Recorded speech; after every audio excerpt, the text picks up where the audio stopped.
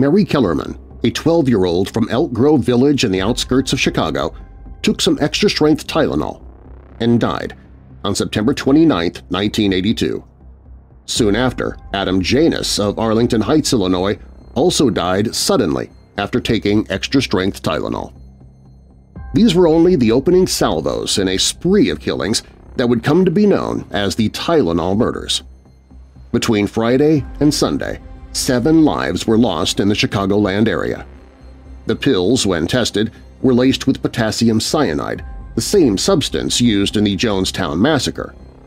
Reporters and investigators had their theories of who poisoned the over-the-counter pain medication and how it was done, but no one has ever been charged with the killings.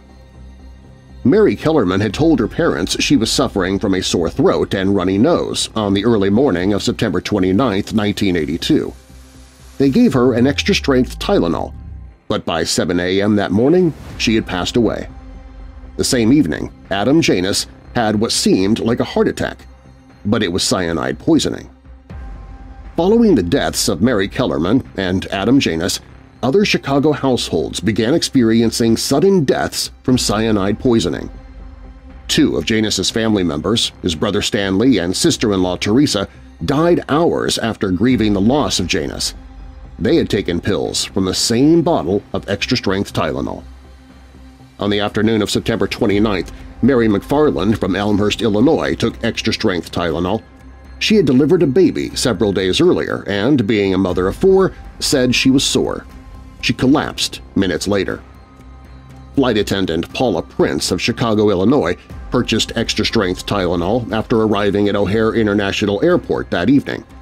She was declared dead at 3:15 a.m. on September 30th.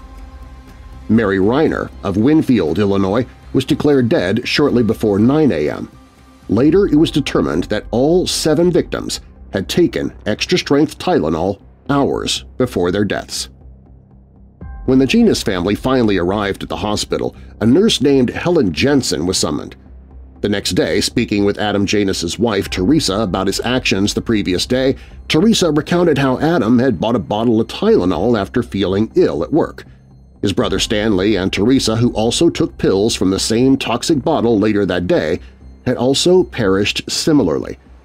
This gave Jensen the idea that something had to be wrong with the Tylenol. With that thought in mind, Jensen defied protocol and headed to the Janus's residence. He saw a bottle of extra-strength Tylenol there and counted the pills. Jensen told Patch, "I counted the pills and there were 6 capsules gone, with 3 dead people. I said, that's the Tylenol." The police determined that cyanide had been added to the Tylenol pills. The containers emitted an almond-like aroma, a sign of cyanide's presence. The New York Times published on October 8, 1982, that Johnson & Johnson, the makers of Tylenol, had already received a signed, handwritten letter. The note said it was simple to lace the capsules with cyanide and would not cost much, while mentioning more killings would occur unless they were paid $1 million. Johnson & Johnson quickly brought this fact to the attention of authorities, and they soon uncovered where the letter originated. James Lewis was convicted of extortion in October 1983, nearly a year after the murders, and sentenced to 20 years.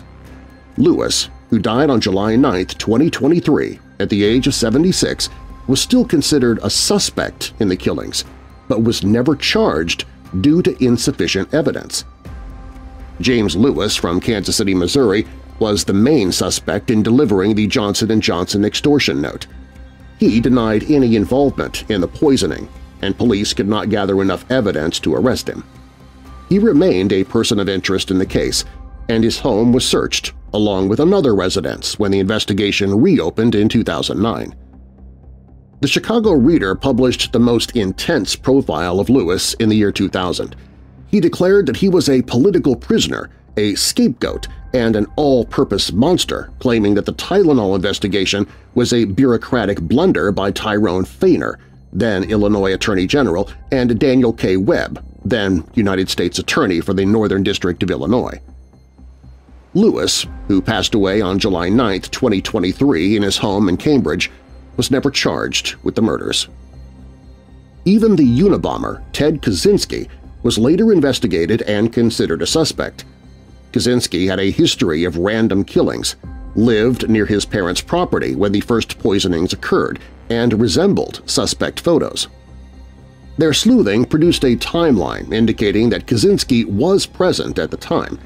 Kaczynski also wrote that, in theory, he might have planned to poison the Tylenol, claiming, "Imagine a society which subjects people to conditions that make them terribly unhappy, then gives them drugs," which likely fed speculation of his involvement in the crime. Kaczynski has not been ruled out as a suspect. The FBI asked in 2011 for his DNA sample to be tested against hint fragments remaining on the tainted bottles.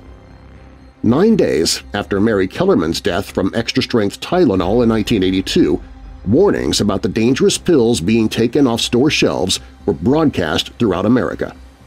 Officers knocked on doors all over to gather bottles of the lethal painkiller, canvassing streets and warning residents via loudspeaker. While this approach helped at home, it unintentionally served as an inspiration for countless other criminals. Within a month of the initial poisonings, the FDA and FBI were investigating nearly 270 separate incidents of product tampering. More than a decade later, copycat crimes occurred. Susan Snow and Bruce Nickel died in 1986 from cyanide-laced Excedrin. They found containers of cyanide scattered around the site, leading to another probe. It turned out that Nickel's wife, Stella, had tainted the bottles to collect life insurance money, and she was found guilty of murder. Johnson & Johnson reacted swiftly, informing the media and recalling millions of bottles. More than 31 million bottles were removed from store shelves. More contaminated pills showed up in the Chicago region, but fortunately they were found before any more people ingested them. McNeil Consumer Products, the subsidiary that produced Tylenol, volunteered to provide replacement capsules for consumers who had already bought pills. Johnson & Johnson launched a $100,000 reward for the criminals' capture. Johnson & Johnson's response to these tragedies is still taught in communication strategy courses as an example of good crisis management. The initial probe discovered that the pills were being altered at the retail level, either poisoned in-store or bought, laced, and then returned to the shelves. To manage the case, a 140-person investigative task force was established. They were overwhelmed with thousands of tips, nearly all resulting in dead ends. The investigation gathered 15,000 documents and conducted over 400 interviews. To this day, the identity of the poisoner remains unknown. For Johnson & Johnson, protecting consumer safety was crucial. They introduced tamper-proof packaging for both containers and pills to create security for their products. These moves restored Johnson & Johnson's reputation, making Tylenol the best-selling over-the-counter painkiller. Before 1983, tampering with a product was not illegal. In 1983, Congress passed the Tylenol bill, which prohibited tampering with consumer products. However, it was not until 1989 that the FDA created federal guidelines to prevent such incidents.